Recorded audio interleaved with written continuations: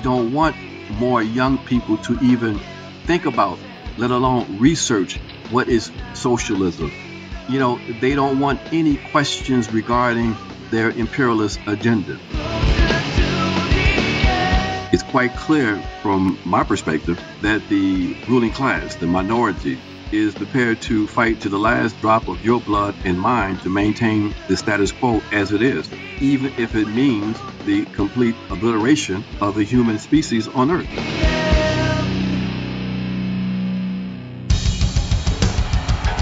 What I have said is that this campaign is not just about electing a president.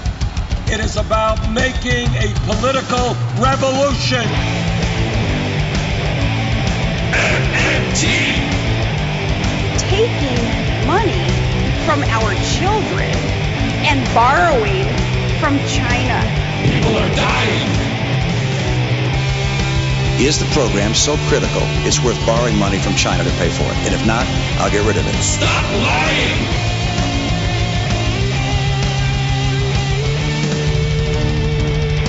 I want the truth!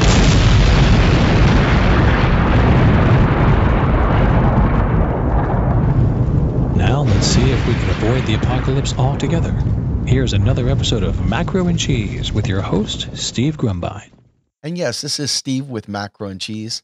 Today, I have a human rights defender, a member of the leadership of the U.S. Peace Council, the national spokesperson for the Black Alliance for Peace, a geopolitical analyst, United Anti-War Coalition member, and co-coordinator for the Venezuelan Embassy Defense Committee, former vice presidential candidate for the Green Party, none other than my friend, Ajamu Baraka. Welcome to the show, sir.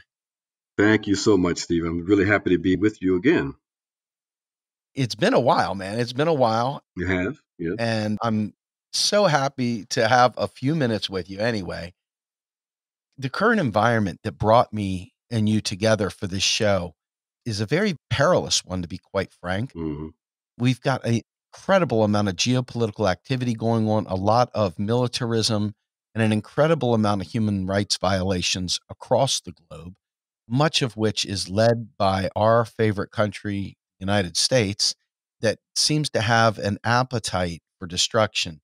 And with that, I thought it was important for us to bring out the story of what exactly it is to be anti-war, to what is it to be against this sort of destructive foreign policy and what we'll call empire, and to in fact be someone that stands for peace. I think that a lot of people just make a lot of assumptions, but you're right there smack dead in the middle of these efforts. And I just felt like it was important to have you on to talk about this. Well, I appreciate that. And you're right. These are some very dangerous times. It's a very dangerous moment, as a matter of fact, here in the beginning of 2020, because what we see is the intensification of efforts on the part of the ruling elements to normalize what is really an aggressive anti-people's agenda, to dress it up as some kind of moral crusade that justifies this enormous expenditure of resources for the Pentagon budget, that gives a justification for U.S. occupations in Iraq and in Syria, for interventions in various parts of the world, including imposing sanctions on various nations that result in thousands of people losing their lives. And all of this with very little opposition from the public in the U.S. And then on top of the global machinations, we have locally or domestically an intensification of repression, the closing off of discourse so that the only acceptable political discourse takes place within a very limited range. If you question U.S. foreign policies, question the direction of those policies, if you raise the issue of peace, then you can very quickly find yourself being accused of being this dictator's or that dictator's puppet or whatever.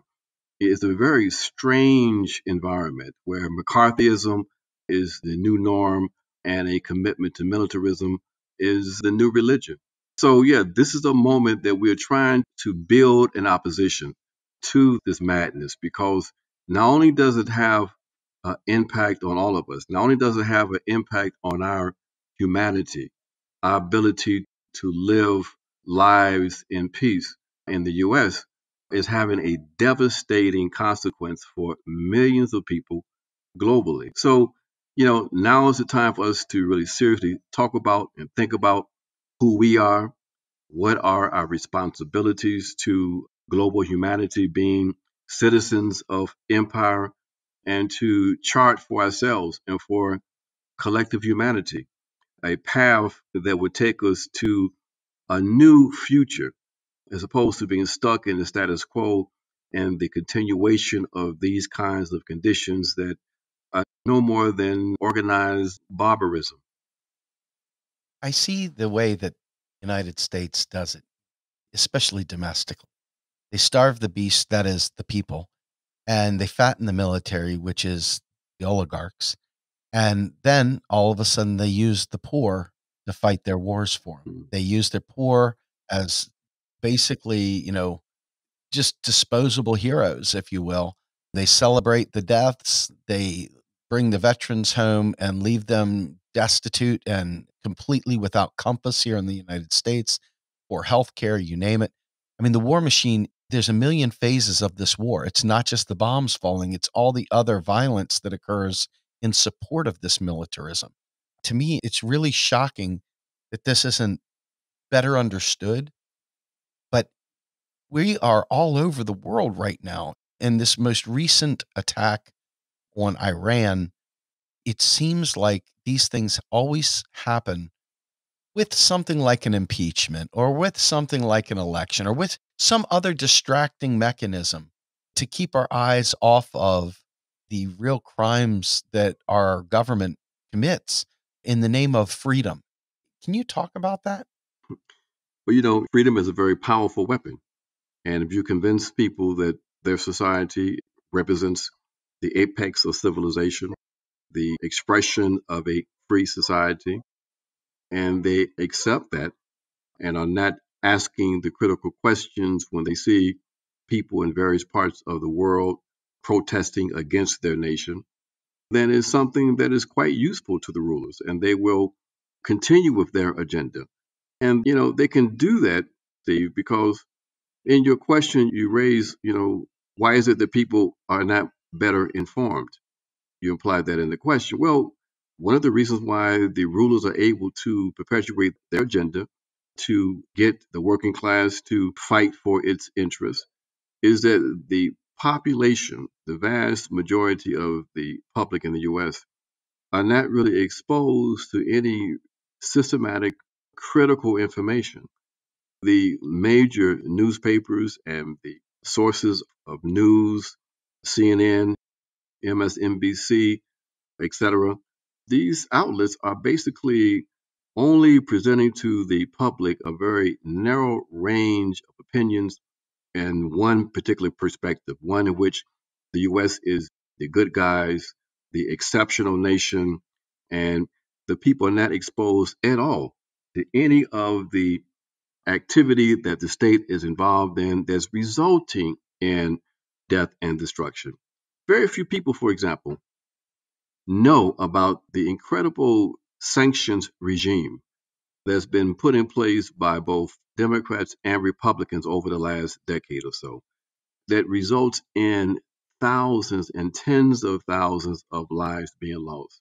Some people might recall the sanctions that were imposed on Iraq back in the 1990s that resulted in some estimates are 500,000 people, primarily children, losing their lives as a consequence of sanctions.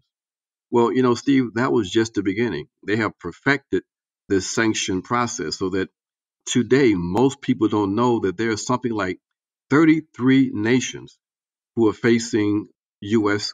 sanctions. And those sanctions aren't just geared toward the top officials, they are structured to bring real pain on the innocent. The objective is to put pressure on the population to cause real suffering of the population with the misguided belief that that is going to result in the people rising up and engaging in the regime change that they are trying to enact. The problem is that real live human beings are dying. For example, in Venezuela, over 40,000 people have been reported to have died as a consequence of U.S. sanctions just since 2017. So these realities are realities that most people don't know about. They're not going to be exposed to coming from the normal channels of information. And it falls on us, these kinds of programs, to present alternative information and alternative perspective in order for us to wake people up and build independent structures where we can really begin to shift power away from the rulers and to the people so that we can not only live better lives in the U.S., but so that we can ensure that this state, this government, is no longer in a position to impose itself and to impose suffering on millions of people worldwide. So, Ajamu, with that in mind, let me ask you, obviously, we've gotten into wars under very false notions. I mean, Iraq is one of the primary ones that stands out. We know in just absolutely beyond the shadow of a doubt that was under fraudulent terms. But then we also have information now that Afghanistan was fought under completely erroneous terms. Everything that was reported to the public was a complete farce. Every step along the way, we see that our government has lied to us about our involvement, not only in wars, but in disturbing democracies and other civilizations around the world. How do we deal with the disinformation machine that we recently talked about? How do we deal with that? Well, Steve, we have to figure out ways to go around the controllers of information. In this country, we have basically six corporations that control over 90% of the news and entertainment that the American public is exposed to. And then you connect that with the objective reality of now millions of people who are now on these various tech company platforms, Facebook, Instagram, Twitter. And you have the enormous possibility of alternative information being exposed to the public, the exchange of information that can't be controlled by the rulers, and the real possibility of a new kind of consciousness being built because of the exposure to more critical information. Now, the issue is this, though, because of the potential for subversive ideals, if you will, and subversive meaning ideals and perspectives not approved by the rulers. They have been systematically reducing that space, reducing the ability of the public to be exposed to unauthorized ideals, if you will. One of the major instruments that was used was this whole Russian Gate fiasco that initiated a process of conditioning the public to accept censorship, to accept political censorship, policing of thought on the internet under the guise of protecting the public from false information. So, one of the most valuable new channels of information that could go around the control of the ruling class is now being systematically clamped down on. But until they are able to completely clamp down on alternative information, we've got to utilize these channels to the best of our ability. These kinds of programs, the program that you are doing, are vitally important to reach people, to bring to the public different ways of looking at the world, new information that will help them to understand the world.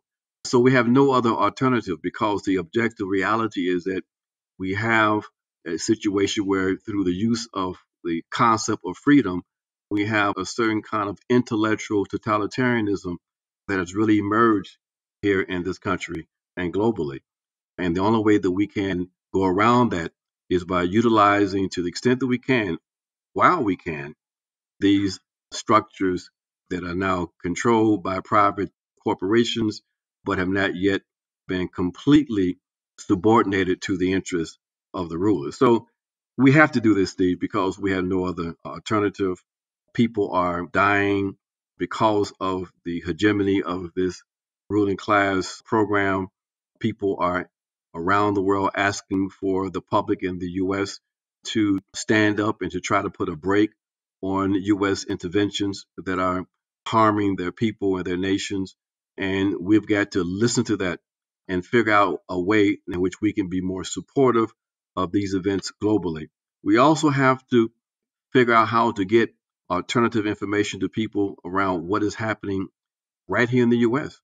as the repression continues, not only in terms of intellectual policing, but in terms of physical policing, the containment strategies being deployed by local authorities with the super militarized police forces, with the fusion centers where they are gathering information on a daily basis against political dissidents. We have a real task before us in having to try to convince people of the dangers that they face to real freedom from their own government. John, tell me a little bit about Venezuela. You're knee deep in that. Now, this has been very much in the news. The Trump administration took a extremely fascist approach to this thing. What is your take? Tell us what you know about Venezuela. How did it begin? What's the story there? Well, you have to put Venezuela in a broader context of the realities that nations face that have been subjected to the control of powerful economic forces beyond their borders. And what we're talking about here, we're talking about the development and expansion of the Western capitalist project that began with the invasion of the so-called Americas, or what became the Americas, in 1492. The invasion of nations beginning in 1492 from Western Europe set into place a process that resulted in the enrichment of those peoples and emerging nations and the underdevelopment and impoverishment of people in what we refer to today as a global south. You fast forward to the post-war period, post-Second World War period, and many of these nations that have been colonized and exploited for years were involved in a process of attempting to gain control over their nations and resources to try to carve out a path of real national self-determination. Those were difficult attempts because the U.S. and many of the colonizer nations attempted to try to maintain their control. They undermined these efforts. They intervened politically. They attacked militarily to try to undermine the ability of these nations to express themselves and to exercise real self-determination. That kind of struggle took place around the world. It was especially intensified in Latin America. And as a result, the U.S. was able to support a number of dictatorial military governments throughout Latin America. Venezuela was one of those places also. In the last couple of decades, though, the military stepped aside and allowed for a fake democratic process. But the elements that came to power in places like Venezuela were those elements that were clearly aligned with the powers of the colonizers, the U.S. in particular. And they had their own material incentive to keep the people down so that they can be exploited. And that's exactly what happened. It wasn't really until the rise of Hugo Chavez in the late 90s that allowed for a new kind of dispensation of political power in Venezuela. Chavez was committed to the poor. He was committed to social justice, and he built a process that was committed to that. And he came to occupy the office of the presidency and to try to have his aspirations realized. And that's what happened. But as a consequence of the U.S. encouraging those ruling elements they put in place in Venezuela, there was an attempted coup. That coup was overturned by the people themselves, and Chavez was able to deepen what they referred to as the Bolivarian revolutionary process. And so that's what they did. They started building a process in which they were attempting to shift power away from the ruling elements to the people. But before that process could be completed, of course, Chavez died and Nicolas Maduro was installed as the new head of that Bolivarian process. In 2014, 2013, the Obama administration, after, of course, years of subversion from the Bush administration against Venezuela, began to up the ante in Venezuela. He claimed, as his predecessor did, that Venezuela represented a unique threat to U.S. national security. And they began to apply the pressure, even more pressure, on Venezuela with sanctions. And he also unleashed more direct CIA attempts to undermine the process in Venezuela. After Chavez died, that process intensified. Maduro was claimed to be, as Chavez was before him, a dictator, even though the Venezuelans had more recognizable democratic elections than almost any nation in Latin America and many nations across the world, the planet. But yet, because they were trying to exercise some national self-determination, of course, Maduro was classified as a dictator. So what we have in Venezuela is an attempt by the people to try to transform themselves and their conditions, and the empire attempting to undermine that. Venezuela was part of a process not only globally, but more specifically in Latin America. Along with the process there in Venezuela, you had the people of Bolivia engaged in a very similar kind of process. You had the people in Ecuador also engaged in a process of trying to bring about conditions for real social justice. This is all part of the so-called pink tide, if you will, in Latin America.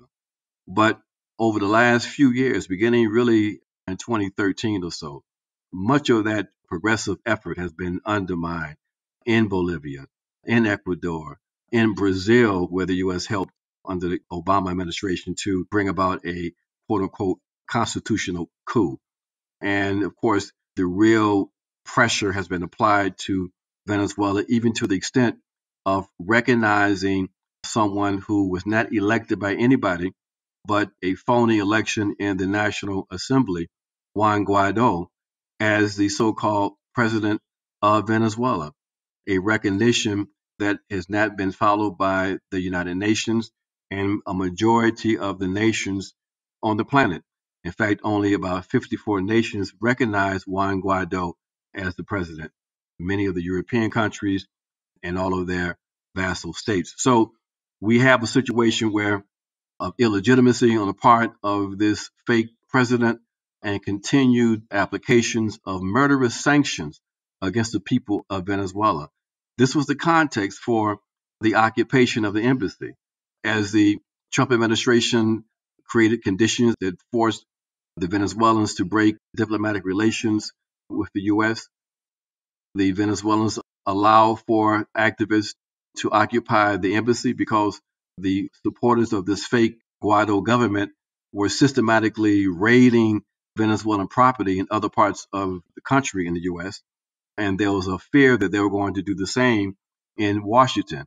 And so the Venezuelans allow for these activists to stand with the Venezuelan people and to occupy the embassy while the U.S. and Venezuela worked out an agreement in which the Venezuelan property would be protected.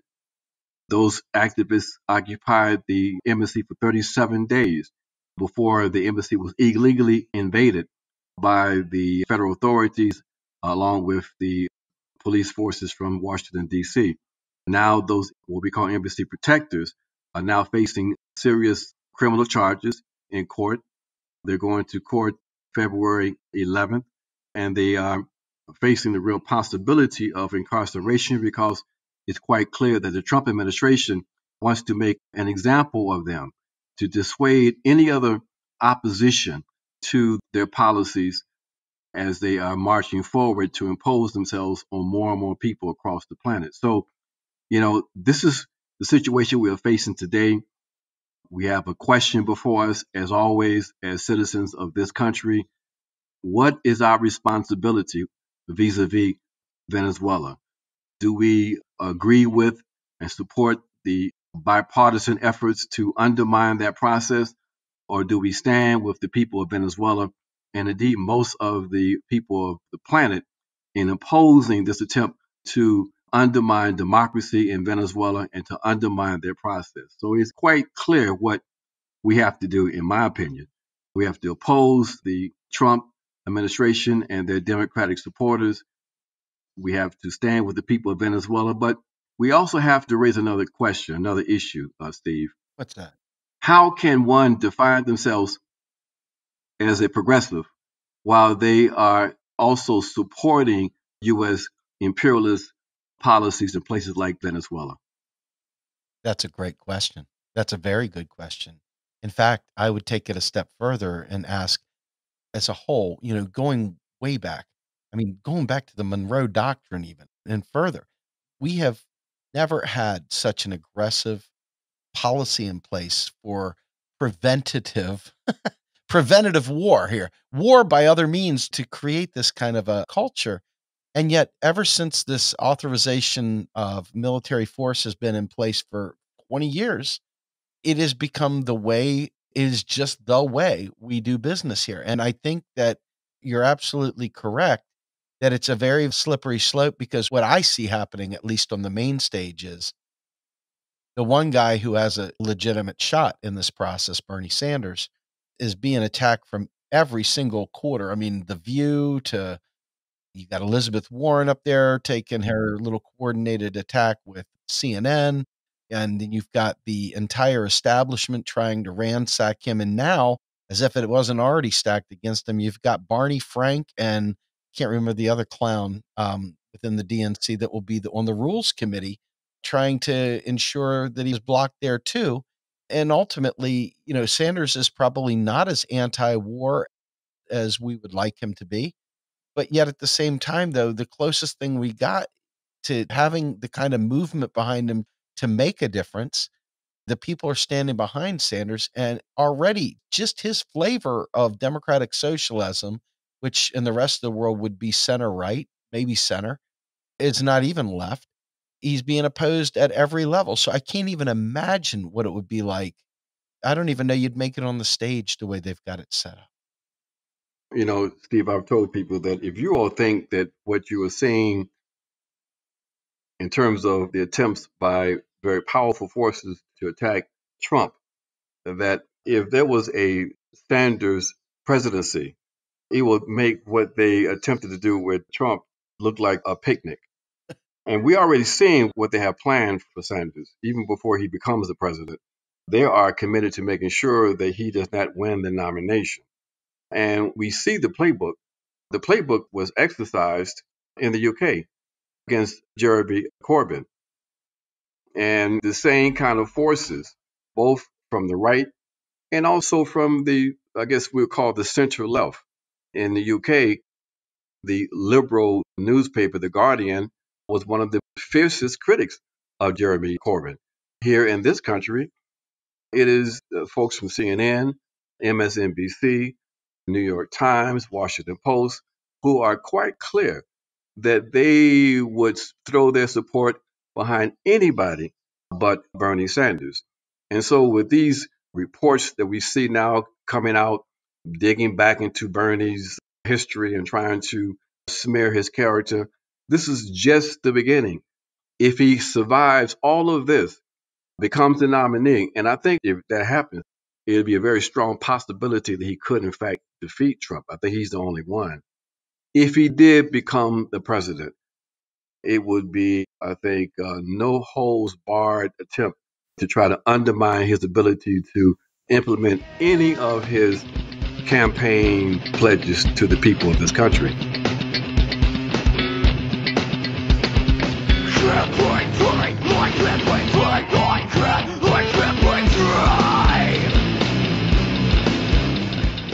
You are listening to Macro and Cheese, a podcast brought to you by Real Progressives, a nonprofit organization dedicated to teaching the masses about MMT or modern monetary theory. Please help our efforts and become a monthly donor at PayPal or Patreon. Like and follow our pages on Facebook and YouTube, and follow us on Periscope, Twitter, and Instagram.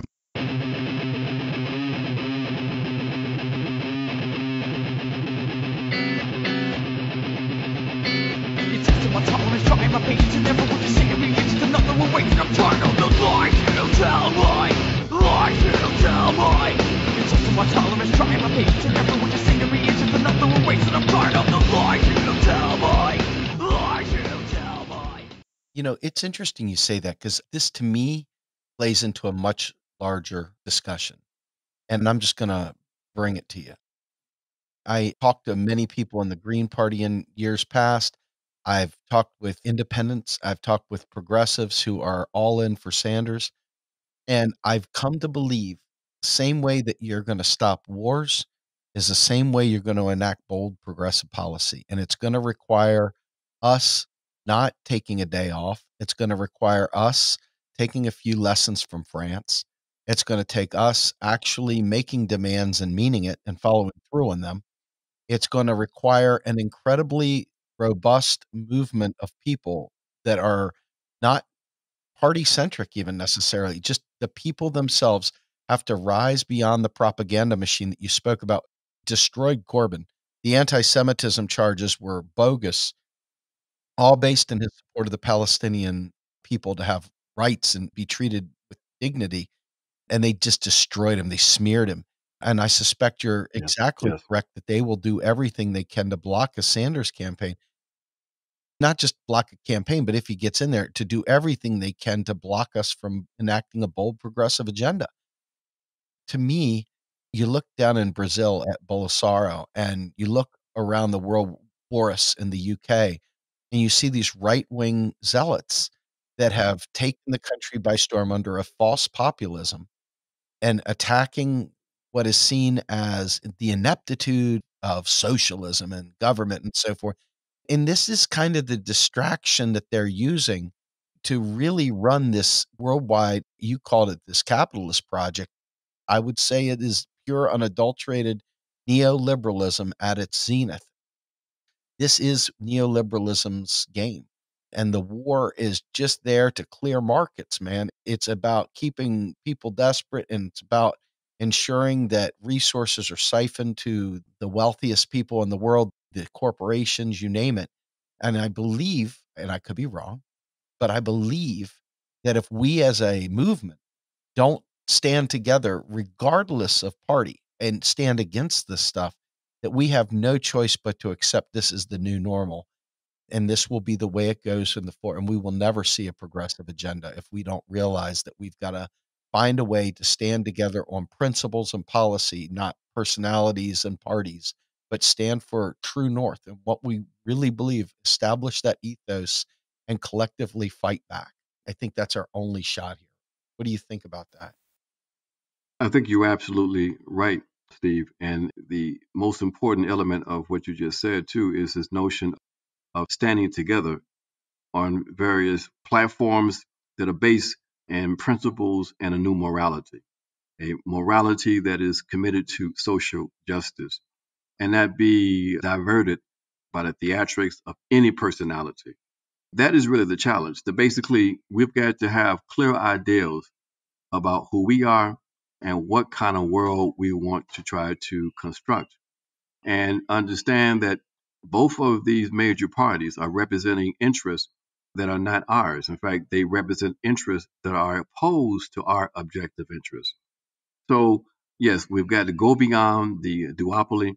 We've got to surface ideals about who we are, what we want to try to build. We have to talk about the principles and talk about a new ethics. And that's why, in my opinion, the Sanders campaign is such a threat. Because even if he is unable to implement much of what he's talking about during his campaign, what the rulers are afraid of is just the conversation.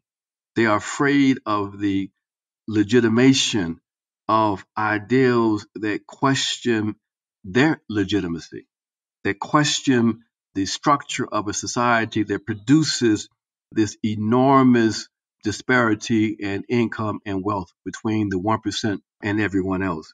They don't want more young people to even think about, let alone research, what is socialism. They don't want any questions regarding their imperialist agenda. So Sanders and the ideals he is pushing, even though they may not be as radical as some people would like for them to be, they represent a tremendous opening in the national discourse. And if he was able to win the nomination and to, in fact, sneak in and become president, it would be a very significant turn in U.S. history and U.S. politics, and for the better. It's interesting. I remember one of our first conversations way back and watching you and Jill. Every chance they got, they tried to tie Jill to Putin. Every chance they got to talk about you guys, they mocked the stances, the platform. There was always some knock, but you could tell that there was some definite resistance because it was clear that there were some people listening. And with Sanders having such an incredibly large footprint, I oftentimes tell people we just got to change the conversation. Really, at the end of the day, the Overton window demands that all of us have a foothold in a new reality, a change of perspective of what the realm of possibilities are. And Sanders indeed has lit a fire under many people that probably never once thought about a lot of these things. The world has been dumbed down to the point where we don't dream anymore. We just see shades of gray and bleak, and there's no possibility of a better tomorrow.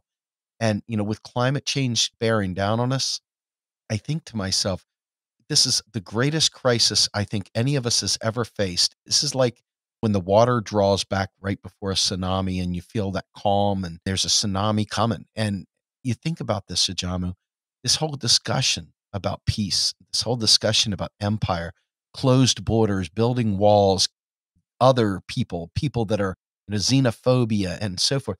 With climate change coming, there are going to be, and there already are. So let's be clear, this is not some future thing. This is already happening. There are going to be climate refugees all over the world.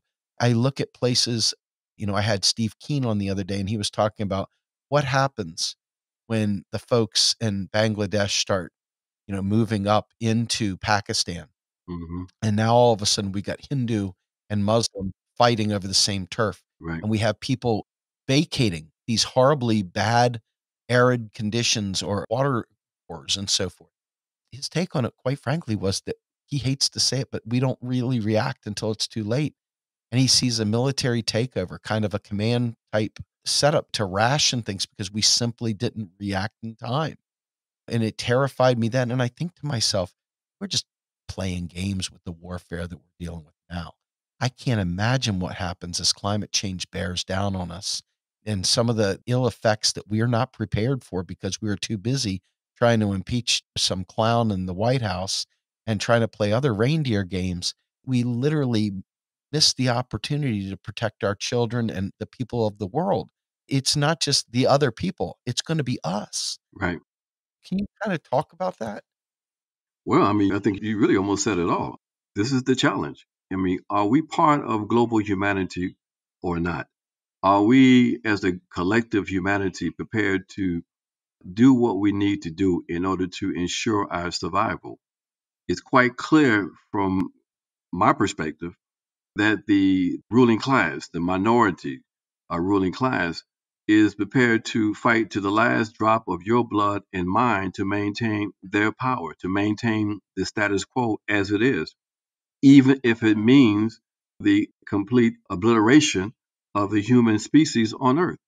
So we have to understand that the contradiction today is not just between capital and labor, as Marx talked about 150 years ago. To me, the major contradiction today is between the capitalist imperialist system and collective humanity.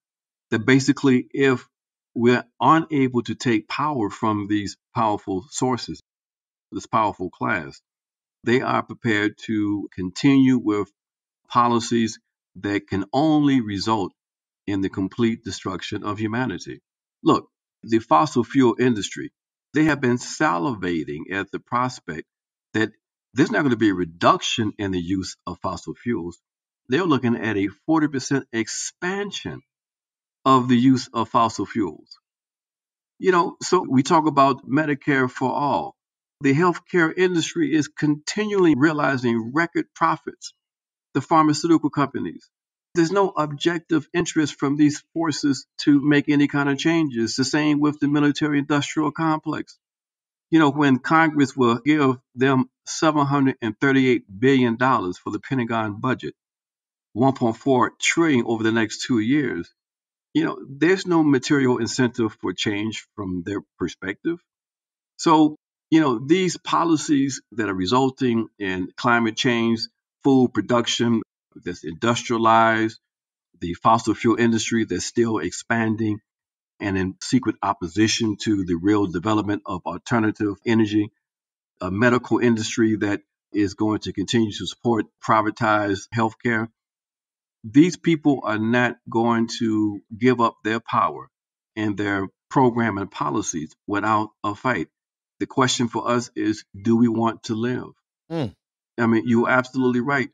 They're estimating over 800 million climate refugees in the next few years. And the global community is really doing nothing to counter that. They're not even recognizing. Think about this. They're meeting in Davos right now, trying to talk about, Yeah. honestly, it's like a who's who. It's almost like a red carpet event. It's not even real. I wonder if people really truly understand how desperate this situation's about to become. And we are always being chided for being not good enough, for not working hard enough, for not doing something enough. It's always put down on the little guy for them being the fault here. And then they try to put the rationing on the little people and try to put the pain and suffering on the little people. When these wars start happening, you can rest assured there'll be a propaganda machine there to try and tell you that this is peace. This is all in the name of peace. We're trying to help free them. It's going to be some nonsensical, Yeah. but we're going to believe it. We're going to believe it, short of us fighting back and really making change. But it's devastating to me to think about as your eyes become open and your heart becomes open, you see this coming and you feel sort of powerless, that there's just nothing you can do, but you fight anyway. And I think, no, it's been said a million times. We fight fascists not because we'll win, but because they're fascists. We got to fight back regardless. I want to believe that we have hope. I believe that there's a way to hope. But right now, we just don't have the strength Yes. of numbers of people that are aware of our circumstances to create that kind of pressure to make the substantive changes that you were talking about. $738 billion for the military, but yet we can't pay for schools or healthcare. Exactly. Get out of here. No, I ain't buying it. No. But I'm going to tell you, I have hope. I even have a certain degree of certainty that basically either we're going to win or we're not going to survive. But I really believe we're going to win. I mean, I see signs of resistance, effective resistance all around us. I think we were talking earlier about what has been unfolding in places like France, the struggles of people in Venezuela to protect their project, the people on the move in Chile, in Bolivia. There is real resistance. There is not just resistance, but that resistance is based on a new conception of what we can be as human beings. There are people around the world who are now awake and are struggling to try to address this issue of climate change, who have now understood and made the connection that we're not going to be able to address climate change without a eco-socialist program. That it is in fact the way in which the economy is organized, it is private property, it is these capitalist industrial processes that's killing the planet.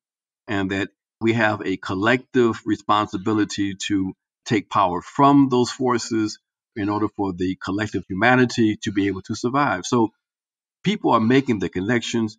They are getting more and more involved. They are building organizations. The only issue we have is that we haven't seen the kind of responses we need to see in the U.S., but there's still organizing taking place. And there will be even more as we go forward. And that's, again, why this Sanders campaign is seen as such a threat. And that's also why, we haven't talked about this much. The Green Party is now in the crosshairs again over the last few days, where progressives are saying that the Green Party should stand down. But one of the most effective roles that the Green Party plays in the U.S. is that it is Green Party ideals that end up being the framework for the entire progressive movement. And we saw what happened with the so-called progressive Democrats who stole lock, stock, and barrel the Green New Deal, even though they gutted big pieces of it in terms of fossil fuels and militarism. But because the Democrats had no coherent message, they had no framework for defining themselves as a progressive movement or party, it was the activities, the constructions from the Green Party that they took, and which is now the foundation for driving progressive discourse in the U.S. So you look at some of the positions today that's going further than Medicare for all and talking about socializing medicine. That's talking about the absolute need to nationalize the commanding heights of the economy in order for us to survive. And we're going to see those ideals gradually bleed into the broader progressive movement and probably continue to influence the progressive discourse here in this country. So I'm optimistic. I see difficulties, no question about that, but I see real motion and real possibilities. I love that. I mean, I typically try to frame my policies of economics and policies on social programs and social justice and so forth through the lens of hope because I believe it's achievable. You bring up the Green Party, and I think it's worth noting. I've oftentimes looked at the Green Party functionally, and I think you actually said it better than I will, but I've always looked at them functionally as the activists of America. They're the people pulling us left bound. And they may not have the electoral power right now. They may not have the organization to be able to break through this first past the post structure, but they're doing incredibly important work by changing the narrative, by changing the conversation, by being agents of change. So to that extent, I think this is kind of where I was going, whereas, while I don't even want to begin to speculate on what happens with the Green Party.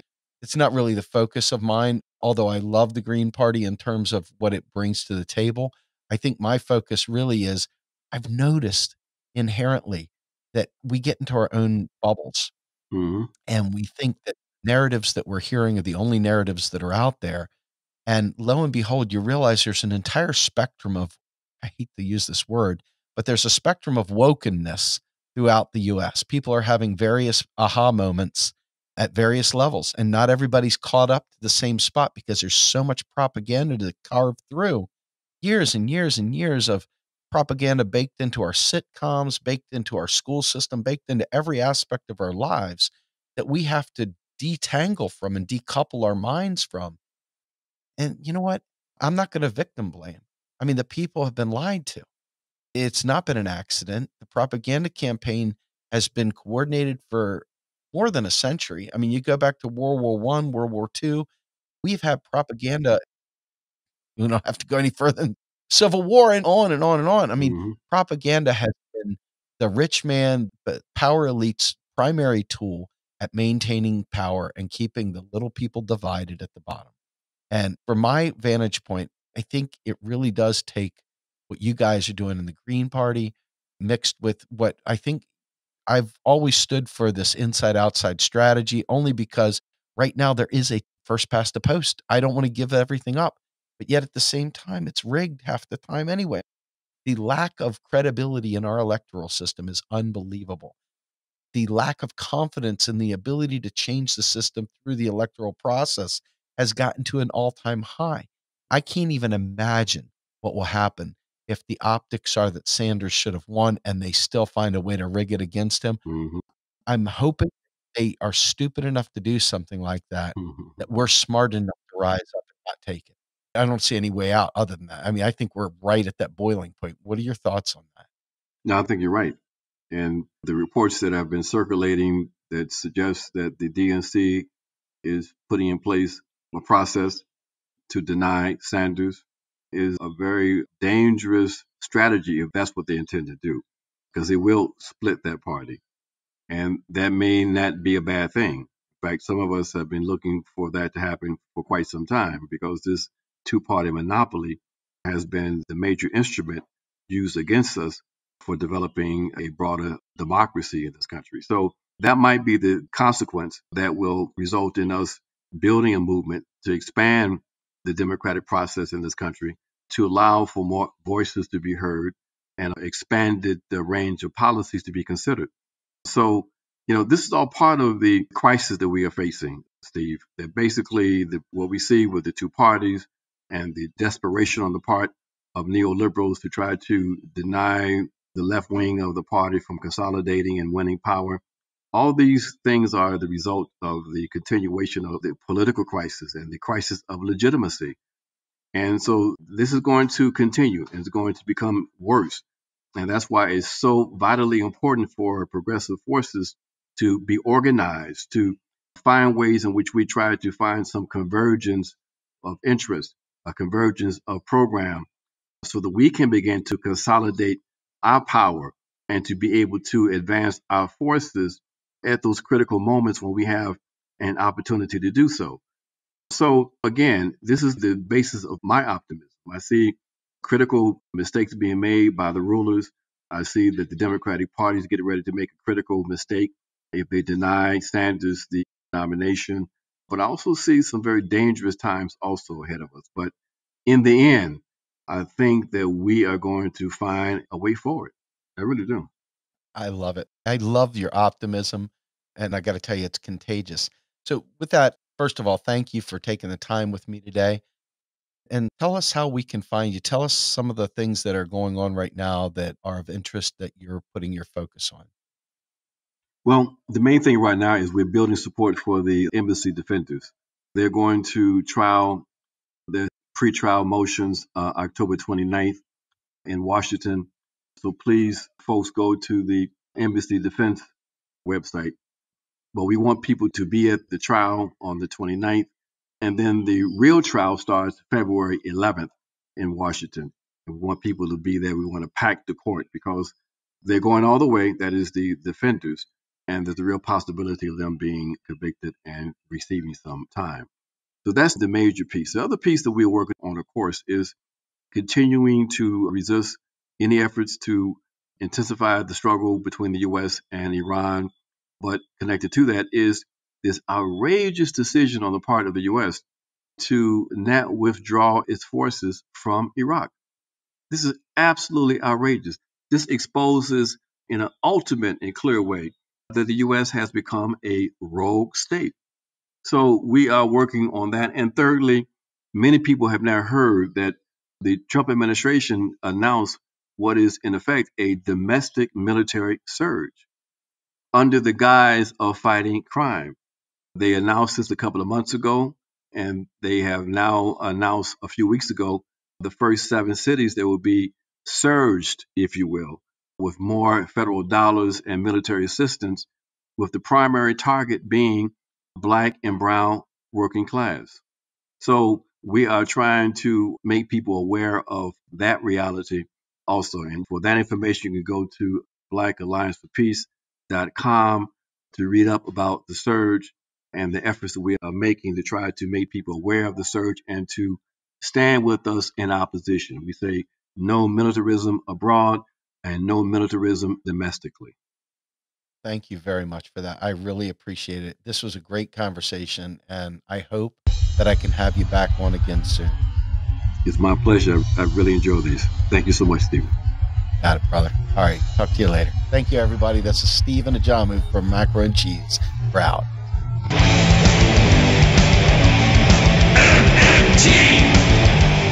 Macro and Cheese is produced by Andy Kennedy. Descriptive writing by Virginia Cox, and promotional artwork by Mindy Donham. Macro and Cheese is publicly funded by our Real Progressive Patreon account. If you would like to donate to Macro and Cheese, please visit patreon.com/realprogressives. I want the truth.